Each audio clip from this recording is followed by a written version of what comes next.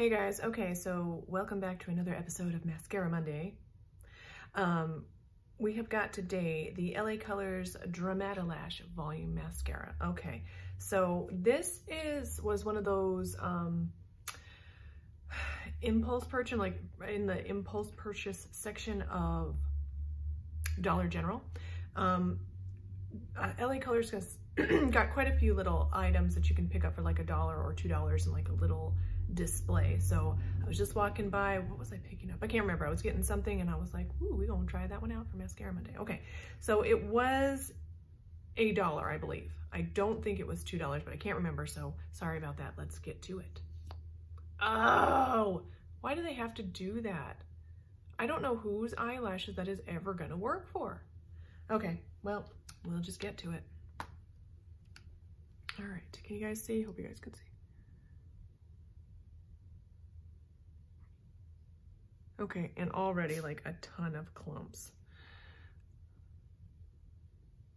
Are these kind of videos like a waste of time for you? Like, I don't know. Oh, well, it's actually not doing too bad. Okay, it's not doing too bad. A very natural, oh, I've got like creases going on my eyelids anyway. Really natural looking makeup today, so this would work perfectly for that. They're very long. Not very volumized. Oh, see what just happened there? Giant clump. Oh, but it came right off.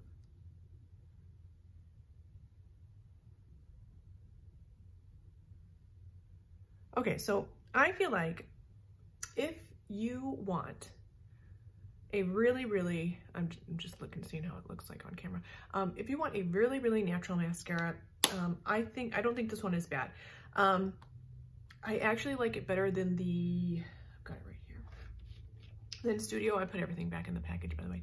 The In Studio one, that was, I can't remember how much, pretty similar price, though. This might be a little bit cheaper, I can't remember.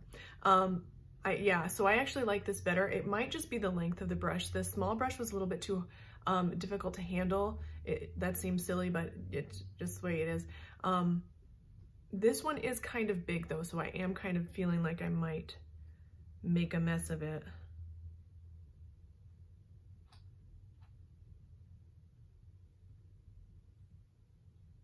But I do like the brush better than that In Studio one. So yeah, if you are looking for a very natural for yourself, or maybe if you have a young daughter that's just gonna get started with makeup and you don't want her to be overwhelmed with all this Instagram type makeup, if you want your daughter to have that, by all means, that's your business. But if you don't, this one might work out.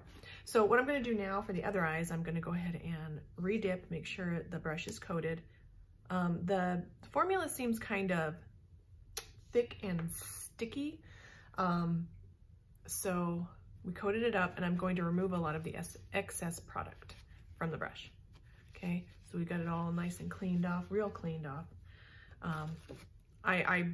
That's how my preferred method of applying mascara. Obviously I did this one without doing that, so we have both, if you guys don't want to do that.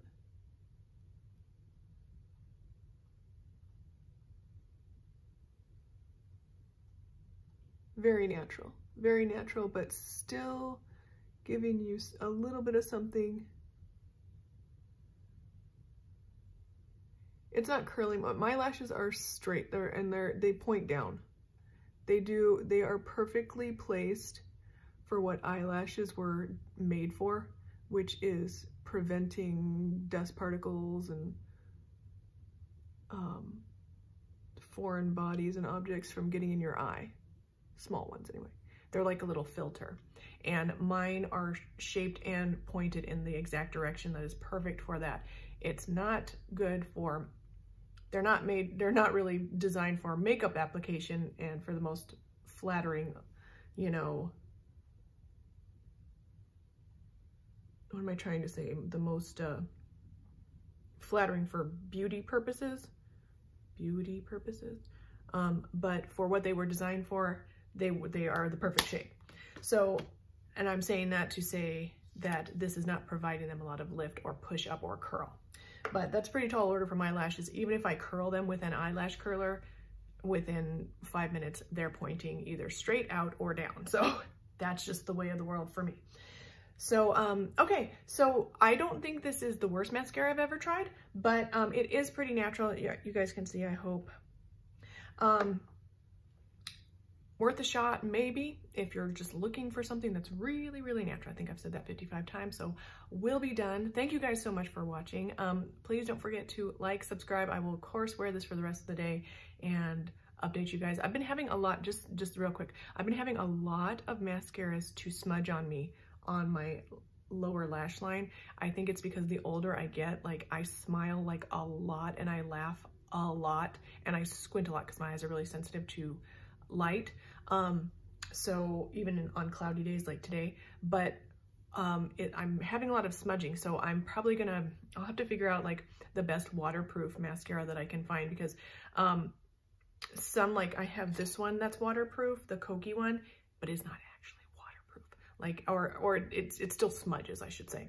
So it's not smudge proof. It might be waterproof, but it's not smudge proof. It still smudges on me. So, why was I talking about that? Oh, I will let you guys know if this does that. But even if it does, it might just be my eye shape is smudgy because, and for separate reasons, then this is just a bad mascara. See what I'm saying? Okay, thank you guys so much for watching. Please like, subscribe, and I'll see you in the next one. Bye.